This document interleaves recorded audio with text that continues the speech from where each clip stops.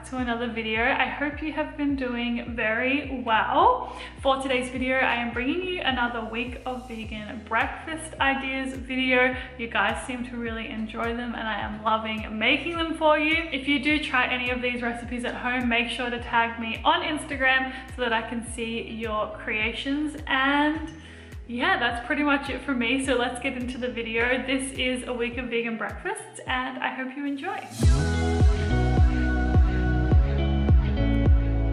Alrighty, so breakfast number one, we are making some fluffy pancakes, and I first of all started with some plain flour as well as maca powder, baking powder, and then I added in some vanilla as well as maple syrup, and then I used some soy milk, but you could use any plant-based milk that you like.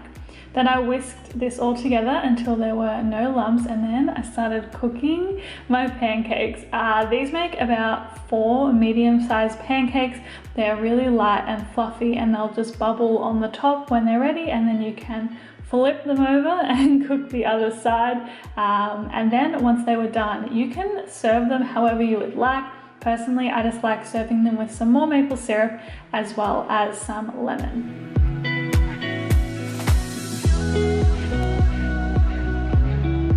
If you've been around my channel for a while, you know that I love making my own homemade chocolate granola. And for this one, I started with some oats as well as almonds, hemp seeds, as well as then some pumpkin seeds and chia seeds. I pretty much just use whatever I have going on in the cupboard at that time. I then added in some dates, which I cut into small pieces, followed by some cacao powder. And then after that, I added in maple syrup and coconut oil. If you don't like the taste of coconut oil, I would recommend not using it and just adding more sweetener, because you do tend to be able to taste it a little bit in this recipe. I put it on a baking tray and I baked it in the oven. All of the full ingredients lists and cooking directions will be in the description box below. I then topped it with some coconut yogurt as well as frozen raspberries, and then I put some soy milk on top, and yeah, this was a really delicious breakfast.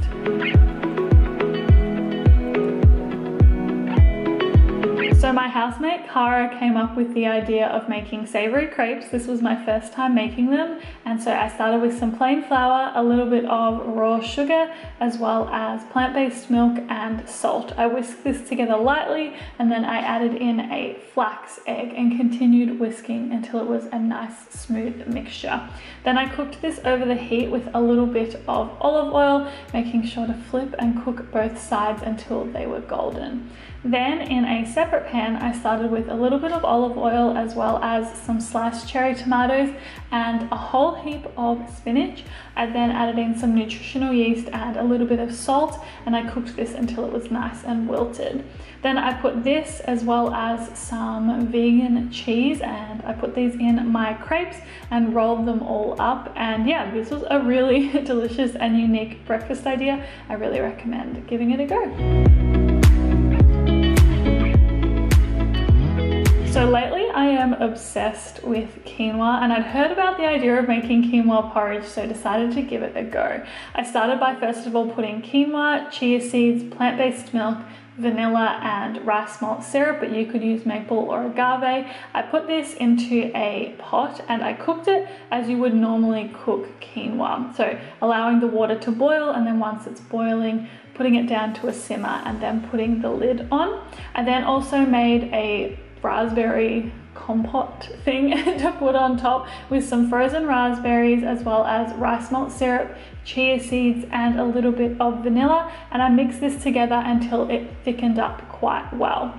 Then in a bowl I served about half of the quinoa that I had cooked, and then I topped it with some of the raspberry compote. I don't know if I'm pronouncing that correctly, but that's the way that I served it. It was really delicious and really filling.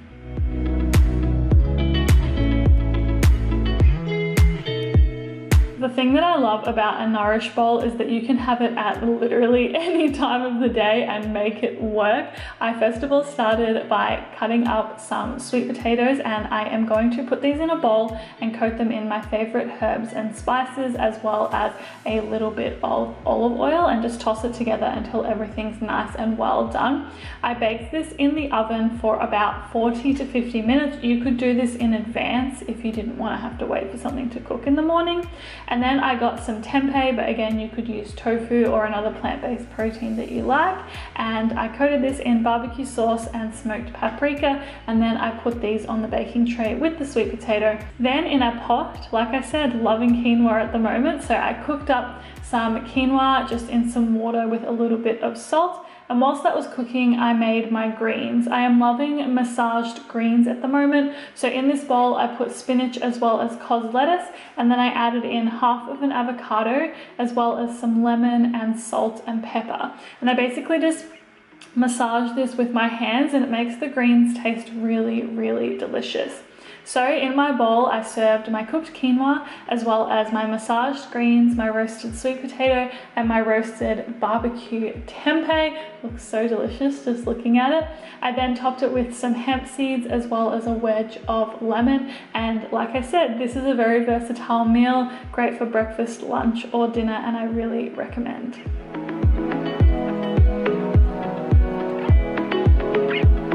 Breakfast burritos. Okay, so first thing I am starting with is rinsing some black beans over the sink, and then I'm putting these with a little bit of oil and some salt, pepper, paprika, and garlic powder. The best way to cook black beans, in my opinion. And I just fried these up over the stove until they were nice and flavorful.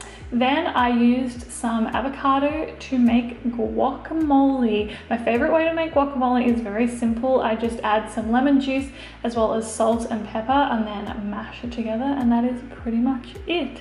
Then I got a couple of small tortillas, and then I put the guacamole as well as some of the black bean mixture, and then on top of that I added some vegan cheese.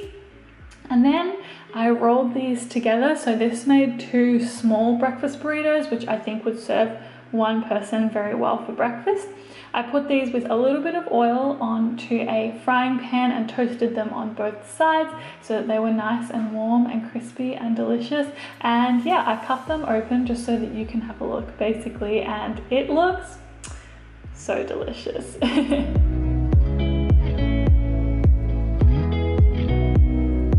Alrighty, our last breakfast for the week is some homemade hash browns, something that I'm working on perfecting at the moment.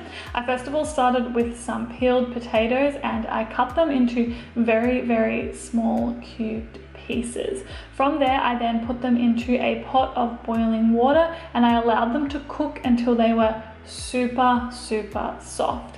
Once they were all done, I put them into a bowl, and I used a potato masher to mash them until they were very, very mashed and well combined. Then I added in some olive oil as well as fresh parsley, and then I also added in some salt, pepper, and nutritional yeast. I mashed this together well, and then I used my hands to form 5 hash browns, which I fried over the heat with a little bit of oil to get them nice and crispy on both sides. And then I decided to have 3 of them for breakfast, and I just drizzled some homemade cashew cheese sauce, which I had made earlier in the week, and then I also topped it with some sprouts. But you could definitely enjoy it as a side with some avo toast or in a vegan big brekkie as well. Alrighty, so that was a week of vegan breakfasts. I hope you enjoyed today's video, and if you are new to my channel, don't forget to subscribe. I will see you very soon for another video, but until then, I hope you have a really beautiful day, and yeah, thanks for being here. I'll see you soon. Bye!